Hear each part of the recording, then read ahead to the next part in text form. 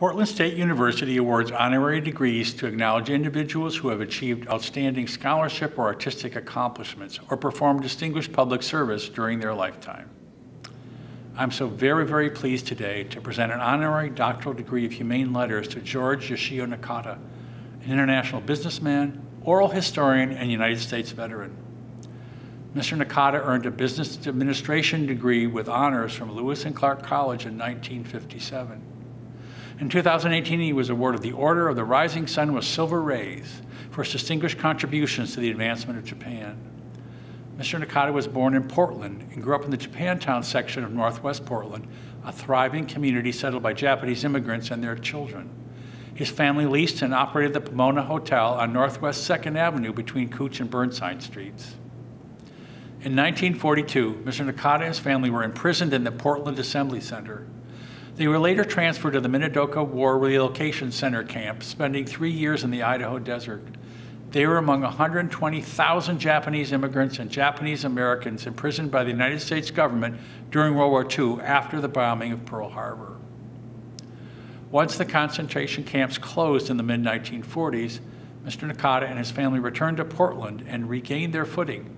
He served in the U.S. Army with top-secret clearance at the 7th Army headquarters in Germany. Mr. Nakata became a successful international business executive with Japanese companies and with the Port of Portland, establishing Far East offices for the port. Mr. Nakata has an ongoing desire to have the American public better understand the racial injustices in the imprisonment of thousands of Japanese during World War II. He provides an extraordinary service to Oregonians by sharing stories about his experience in the internment camps, so we never forget this shameful chapter in American history. Let me express my sincere thanks to Portland State University for this honorary PhD degree in humane letters. I also wish to thank the School of Social Work for their ongoing support. America, this great land of ours, the land of the free, proudly stands for equality and diversity. Yet those memories of my spending 4 years behind barbed wire fences and guard towers will not simply fade away. The reason that I was incarcerated, I happen to be Japanese American. Yes, the hazard of war. During World War II, some 120,000 Japanese were incarcerated and imprisoned into 10 American concentration camps, a decision based on racial prejudice, the hysteria of war, and the lack of political leadership. Japanese residing in the Portland area were rounded up and placed initially into the Portland Assembly Center for the summer of 1942, then moved on to more permanent Minidoka Camp for the duration of the war, an untold story for the most part. There were some 9,600 Japanese inmates imprisoned into this Minidoka Camp, located in the wilderness of southern Idaho amongst a sea of sagebrush, a harsh environment for those of us accustomed to the greenery of Western Oregon. As a young boy, I had to adjust to this extremely dry, dusty, desolate area, living in tar-papered, uninsulated barracks. The Minidoka complex consisted of some 44 blocks, each block with 12 barracks of 6 units each. There's a mess hall and a laundry room in the center of each block. As prisoners, we lined up for everything. We lined up to eat. We lined up to do our laundry. We lined up to take a shower. I even lined up once a week to get our 2 rolls of toilet paper. The absence of freedom, the lack of social justice, it was part of our daily lives. But through extraordinary inner resolve, the Japanese prisoners made this concentration camp into a livable community. We built walkways in front of our barracks for safe passage to the mess halls.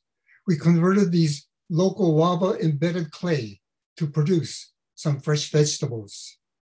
We built some makeshift playgrounds, even a baseball diamond, and dug a hole near Block 30 to serve as our swimming pool. Yes, we had pledged allegiance to the American flag as we built 2 high schools and 2 grade schools, pledge allegiance to the flag while looking out the window at the barbed wire fences, and at the guard towers. We roamed the sagebrush in search of the manzanita greasewood, which we would bring back, debark, and make some small memento of Minidoka. In 1943, several thousand young Nisei Japanese volunteered for the U.S. Army.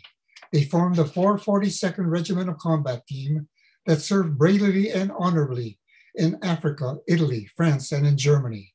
And as the most highly decorated unit of its size and duration, with over 9,600 Purple Hearts and awarded over 21 Medals of Honor. During those World War II years, Japanese Americans spent 4 years in these very harsh concentration camps, stripped of our freedom and our constitutional rights. Japanese American citizens treated as enemy aliens. An indelible and shameful stretch in our history, whereas the United States of America forgot its own Declaration of Independence that pledged that all men are created equal. Let me specifically congratulate you graduating students as you contribute directly now to the world of social work. Today, I will continue to tell my story to remind Americans of the importance of social justice, that our unique and multicultural country must always respect the equal rights of all of our citizens.